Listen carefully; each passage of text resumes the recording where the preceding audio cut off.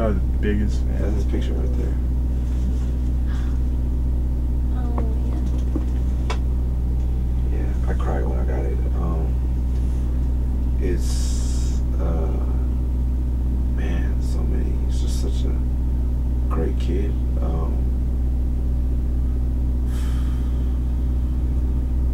As I'll separate like this, there's so many moments. He's such a good friend to me. The first time I saw him, ever met him, or first time I met him, he reminded me of the first time I met him. The first time I met him wasn't the first time I met him. He just came up to me because he was the youngest one in Rhymestairs and I was the youngest one in Living Legends, and he said, later when first time I met him, he told me the first time he met me. I guess he's like, you were at this, you were on tour Hieroglyphics. It was the first time I met Slug, and I remember meeting Slug. But he came up to me, and was like, hey Murs. Yeah, he's like, I was 15 too. Because I like made a lot of songs when I was 15 about being 15, and so yeah, and he just wanted me to know that he was 15 and rapping like I was. And I was like, he said, I looked down like he was so fucking asshole. And I was like, cool. He's like, I don't know how you're supposed to react if someone ran up to you and said that.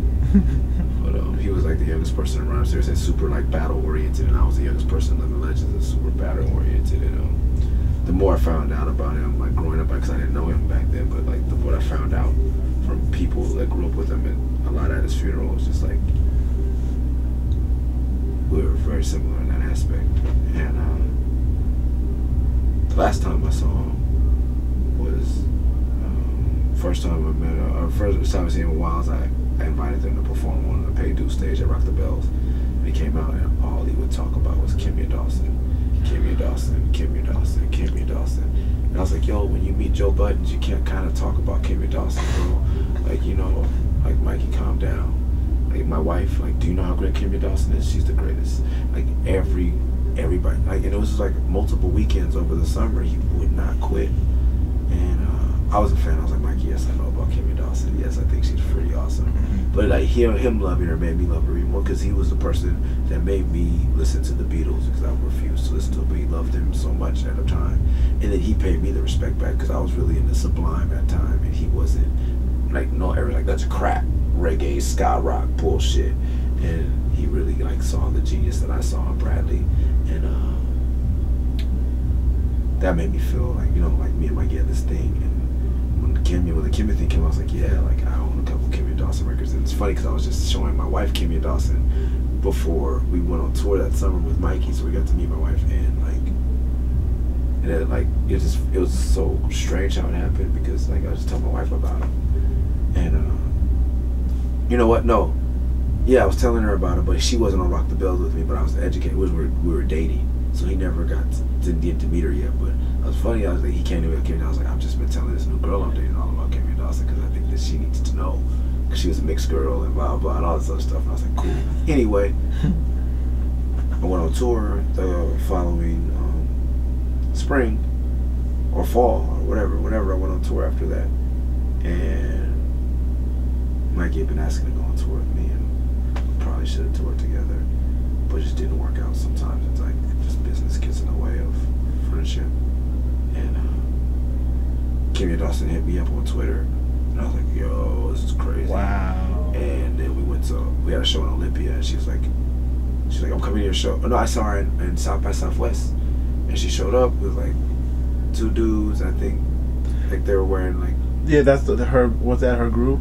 I think so. Yeah. And they had like leotards on, and like I was performing with DJ Quick and like Dom Kennedy, Bone Thugs and Harmony, like super. And she walked in with like makeup and like two tall, I believe they may have been gay dudes, and like her, and like, you know, and she's like, hi, and I've never met her, and like we hug and we kiss, and I hug her friends, and like, you know, it's me and hugging two tall white guys in leotards in front of all these gangster rap fans, but I didn't care. And I was like so happy to just finally meet Kimmy, because we had like text each other, and like she's like, where are you at? We're gonna find each other. And like she ran over to me, and it was just a moment.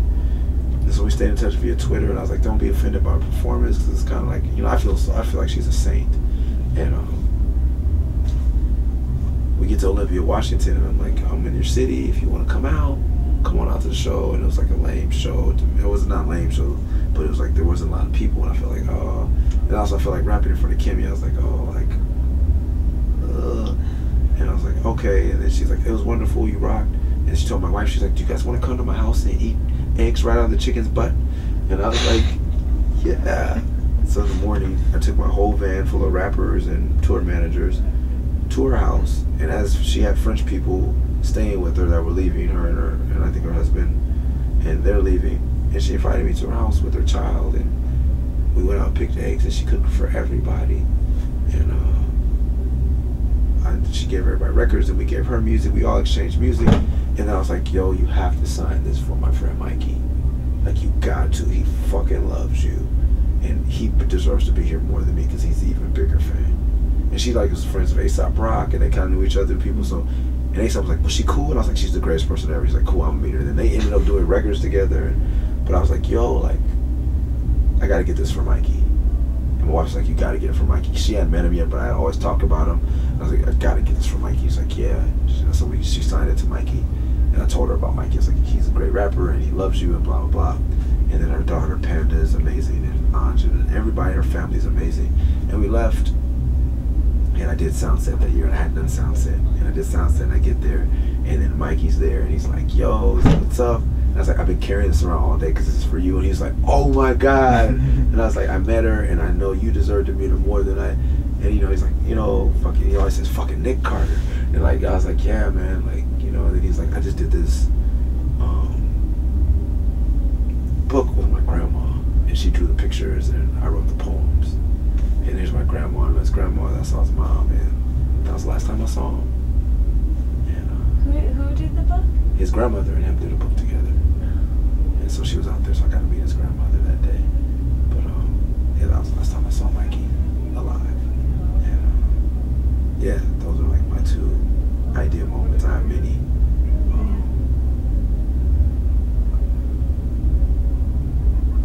I've lost a lot of friends, and I've never, ever, ever, ever been as sad as I am. I miss Mikey as much as I miss him.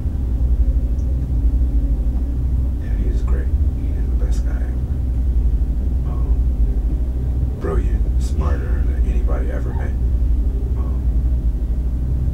I love when we done tours together, battles together.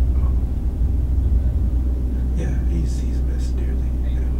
So those are my two moments. My favorite song is Bottle Dreams.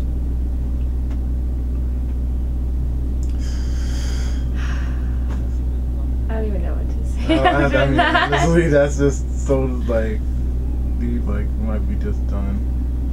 Thank you guys.